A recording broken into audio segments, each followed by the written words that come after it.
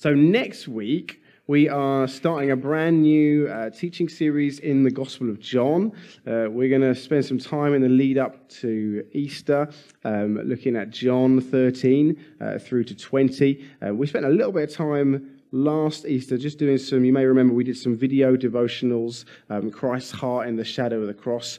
And we just felt there was so much more to dig into there. Those verses that we find in those chapters are some of the most intimate and sacred in the whole of Scripture in terms of understanding Christ's heart for his disciples then, his disciples now, in the shadow of the cross as he was just hours away from going to Calvary. So that's what we're going to be doing in the lead up to Easter. What we're going to be doing in our kind of all-in services, family times together, is we're going to stay in the Gospel of John.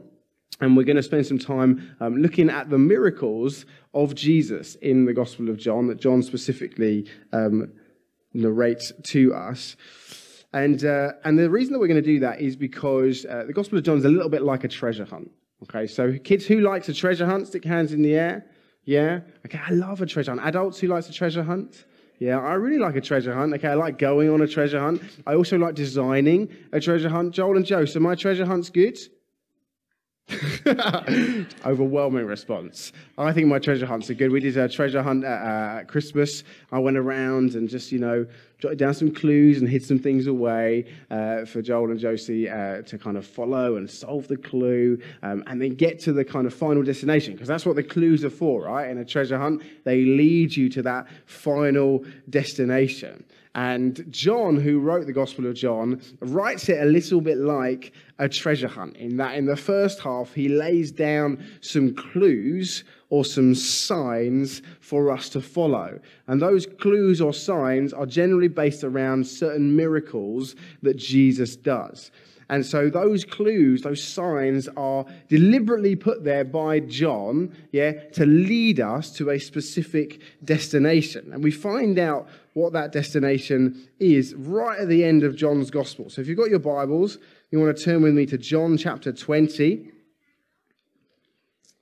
Okay, John chapter 20, verse 30 to 31, John writes this: "Now Jesus did many other signs in the presence of the disciples, which are not written in this book." Okay, so John's point is, I have deliberately selected certain things that Jesus did for a purpose, right? So Jesus did many other signs which are not written in this book, but these are written, why? So that you may believe that Jesus is the Christ, the Son of God, and that by believing you may have life in his name.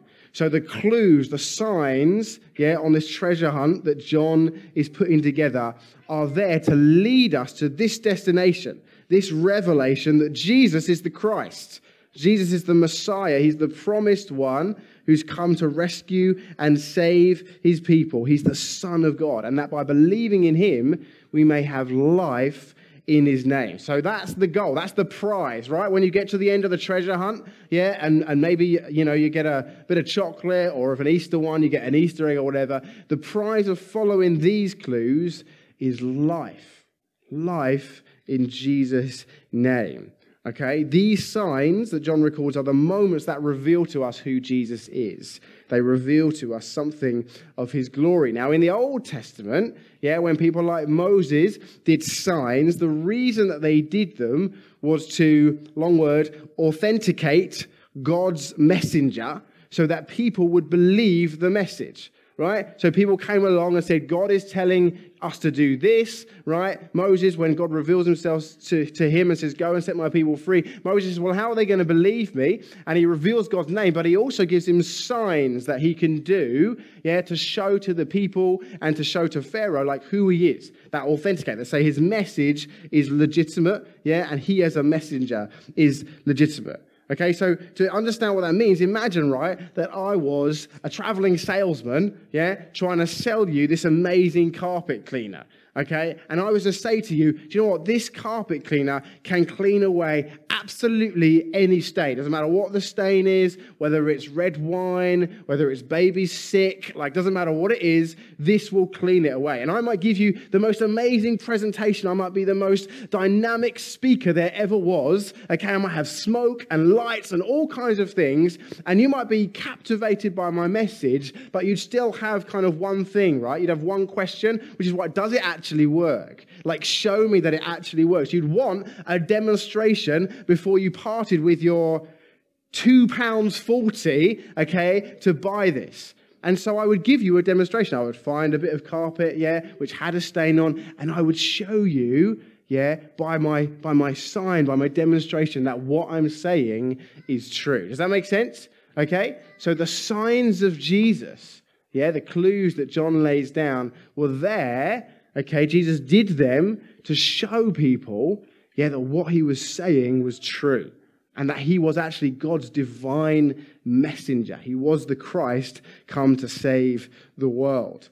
So the first clue that we're going to look at, the first sign we find in John chapter 2. So if you want to turn with me to John chapter 2, very famous story, okay, about Jesus at a wedding in Cana, okay? So this is our first clue, our first sign. Hello. I can see you. Hello. So we're going to read this clue together, okay? So starting with verse 1 of chapter 2. On the third day, see you later. On the third day, there was a wedding. Yeah, you can take that. On the third day, there was a wedding at Cana in Galilee, and the mother of Jesus was there. Jesus also was invited to the wedding with his disciples. When the wine ran out, the mother of Jesus said to him, "They have no wine." And Jesus said to her, "Woman, what does this have to do with me? My hour has not yet come." And his mother said to the servants, "Do whatever he tells you." Now there were 6 stone water jars there for the Jewish rites of purification, each holding 20 or 30 gallons. Jesus said to the servants, "Fill the jars with water." And they filled them up to the brim. And he said to them, "Now draw some out and take it to the master of the feast." So they took it. And when the master of the feast tasted the water now become wine, and did not know where it came from, though the servants who had drawn the water knew, the master of the feast called the bridegroom and said to him, "Everyone serves the good wine first, and when people have drunk freely, then the poor wine. But you have kept the good wine until now." This is the first of his signs Jesus did at Cana in Galilee and manifested his glory, and his disciples believed him.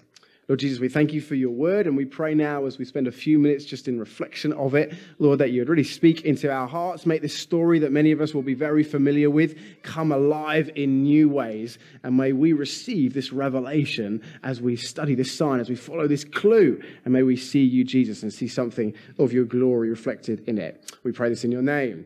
Amen. Okay, so John starts this narrative, right, by setting the scene, There is a wedding in Cana. Now, weddings are big social events, at least they were before COVID, right? But they're generally big social occasions now, and they were big social occasions, if even more so then, right? So planning for a wedding requires lots of thought, and planning for the guest list often is one of the most difficult things, can be one of the most tense things, for the bride and groom to kind of work through. And I brought with me this morning, okay, this is our actual guest list from our wedding, okay? Look at that. And most of you aren't on this list because we didn't know you then. No offense. So, if we were to get married again, we would invite all of you, okay? But this is the guest list, and this took a lot of kind of thought and discussion and occasional disagreement, okay? And there are, some of the most precious people to us are on this list. I'm not going to lie, there are some randoms that we don't know anymore, and you think, why did we invite them? But hey-ho, I'm not going to tell you who they are. But this was our guest list, okay? And we invited quite a lot of people to our wedding, but nowhere near the number of people that would have been at this wedding in Cana, okay? Because this was like a community thing. A wedding at these times, you basically invited the whole village, right? And maybe even people from the next door village. And so we find Jesus' mum Mary's there, and we also find Jesus and his disciples are there as well. And a wedding, whereas now a wedding takes place in one day, and sometimes they can drag on a little bit, can't they? But weddings in these times would take days, sometimes like a whole week of a wedding, right? Can you imagine it? A whole week of a wedding celebrating. And so Jesus and his mum and his disciples are here at this wedding when disaster strikes, okay? The worst thing that could happen happens, right? And that they run out of wine. Yeah, there is no more wine at the wedding. Okay, I had to drink all of this last night just to make this point, all right? I'm just kidding. Miriam drank it. Okay. So there's no wine at this wedding, right? And so today, that would be a bit embarrassing. If that was your wedding, yeah, and suddenly there was no more wine, you'd be a bit like, oh man, I'm really sorry. Can we get some in quickly? Someone go down to Tesco, okay? They didn't have Tesco's in those days, right? So no one could just kind of pop out. And so this wasn't just a bit embarrassing for them. Like, this was utterly shameful. Yeah, in a culture where hospitality was so important, to run out of wine at the wedding is like really, really bad news. It's going to bring shame upon the family. Okay, and I wonder if for John, he's making a deeper statement here than just that they ran out of wine. John writes a lot in terms of symbols. Symbols are really important to John. Okay, so he's telling this story, but I think he's making a deeper point about the fact that the wine has run dry, because wine in the Old Testament was a picture of spiritual abundance, yeah, or a picture of blessing from God. And so I think John may be making the point that actually, as a people, the people of Israel, their wine, has run dry. Their spiritual abundance, their blessing from God has run dry. And so Mary goes to Jesus and she tells him this problem. And what's really interesting is that Jesus doesn't really seem that bothered. In fact, Jesus is almost a little bit kind of distanced and a bit offish kind of with her. He's like, what's this got to do with me? But what's most striking is that she totally ignores him. He says, what's this got to do with me? And she goes to the servants and says, do whatever he tells you to do. He has basically said, I'm not getting involved. Okay? And she has said, just do whatever he tells you to do. And that line, do whatever he tells you to do. I mean, we've been thinking over the last few weeks, haven't we, about what it means to be a disciple of Jesus. And that line kind of encapsulates it all, doesn't it? Do whatever Jesus tells you to do. You want to know the way to abundant life? Do whatever Jesus tells you to do. And so Jesus then decides to get involved. And we've got no idea why. Like, it doesn't describe why. Maybe it was just a bit awkward because the servants kind of just went and stood like by him. And he was a bit like, well, I've got to do something now. Like, these guys are looking towards me. But maybe also he saw an opportunity to begin to just a small select people, but to begin to reveal something of his glory. And so he tells the servants to fill 6 stone water jars. Now, I don't have classic historic jars for purification, okay? So the best that I've got is this, okay? This kind of plant pop. It looks a bit like a water jug, yeah? So imagine this, right? But a lot bigger, okay? Because the first thing that we find out about these jars is that they're really big. They hold 20 to 30 gallons of water, right? So he tells the servants to go and to these 6 jars and fill them up to the brim. Yeah, and John tells us that these jars were used for the Jewish rites of purification, okay? So is there any significance as why Jesus chose these 6 pots used for ceremonial washing to purify the Jews? And I wonder if Jesus is making a statement to say, now I'm here, these things that you use to wash yourself clean, you're not going to need them anymore. There's a new purpose. There's a new wine coming, okay?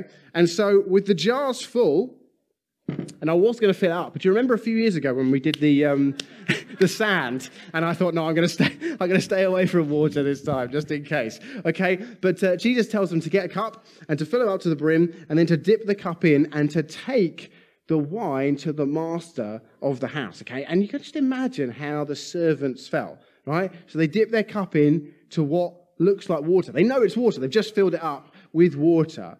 And then with kind of Trembling hands, they must have thought, what on earth is this? Like, why on earth are we doing this? And carrying it and looking at it and thinking, still looks like water. Still looks like water. Still looks water. And then somewhere along the line, it gets transformed into wine, and they give it to the master of the house. And then what happens? Let's read verse 9 and 10 again.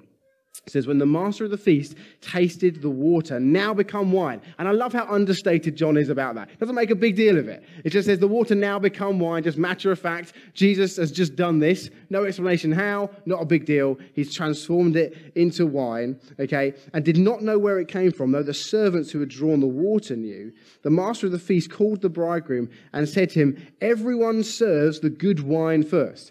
And when people have drunk freely, then the poor wine. But you have kept the good wine until now. And some translations say you have saved the best till last. That comes from Jesus. It doesn't come from Bisto. Okay? You have saved the best to last. You have served the good wine now. And so I want to think just for a second about what this statement means in the context of when it's happening. Yeah? What does this sign mean? What is the clue that John wants us to get? And again, in that context, that religious context, yeah, of the people of Israel, but their wine, the wine of the old covenant, or the water of the old covenant has run dry. Okay, what John is trying to make the point, he's trying to say, look, what you had before was good, right? This old covenant, this law, this was good from God, but Jesus has come to do something new. Jesus has come to bring in a new wine of the kingdom.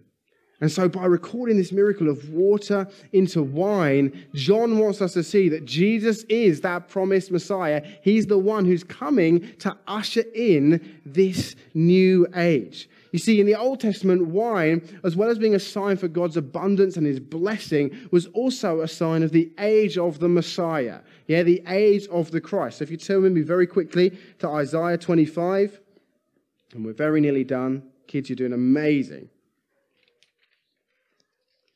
Isaiah 25, verse 6 to 9 says this, on this mountain the Lord of hosts will make for all peoples a feast of rich food, a feast of well-aged wine, of rich food full of marrow, of aged wine well refined. And he will swallow up on this mountain the covering that is cast over all peoples, the veil that is spread over all nations. He will swallow up death forever, and the Lord God will wipe away tears from all faces, and the reproach of his people he will take away from all the earth, for the Lord has spoken. It will be said on that day, behold, this is our God. We have waited for him that he might save us. This is the Lord. We have waited for him. Let us be glad and rejoice in his salvation. And so when we think about this wine, this abundant wine flowing at this wedding, it's saying this is this age of the Christ, this age of the Messiah, it's happening, it's starting. And obviously this wedding looks forward to the future marriage supper of the Lamb when we will feast and celebrate with Jesus forever. So this miracle, okay, one more thing to say. To emphasize this point, okay, there's one more clue that John lays down for us in the story, okay? I wonder if you saw it. Okay, right at the beginning of the story, yeah, this miracle, yeah, when does it happen? We go back to John chapter 2, verse 1.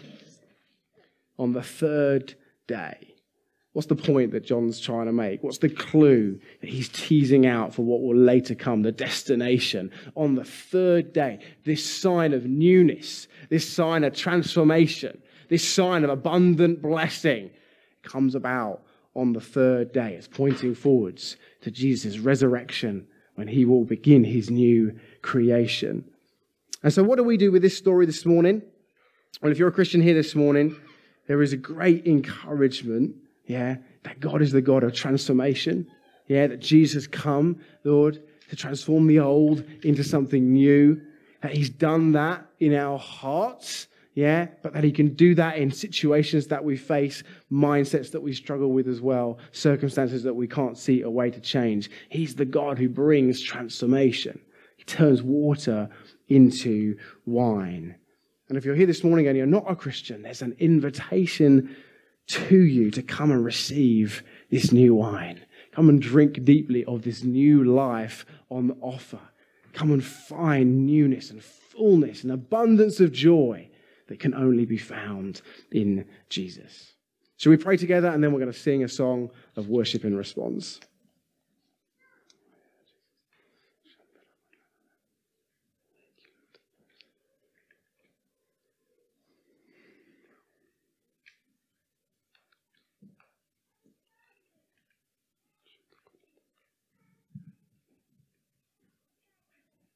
Yeah, just before we sing, you just want to maybe bring something to the Lord or the Holy Spirit. Maybe we want to bring something to your mind that is in need of transformation.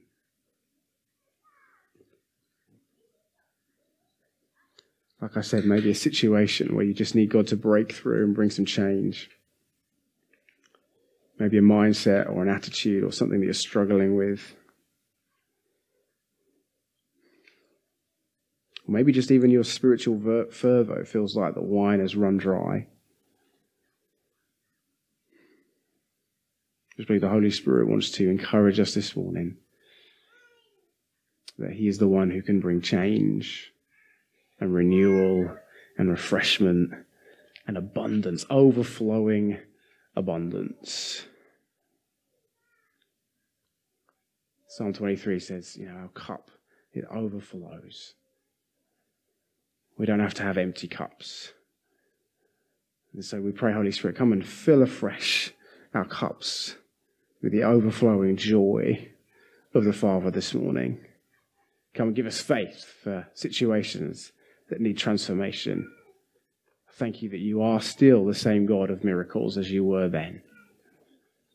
And so we worship you this morning. And as we come to sing this final song, we just declare your greatness and your goodness over our hearts and over our lives. In Jesus' name, amen.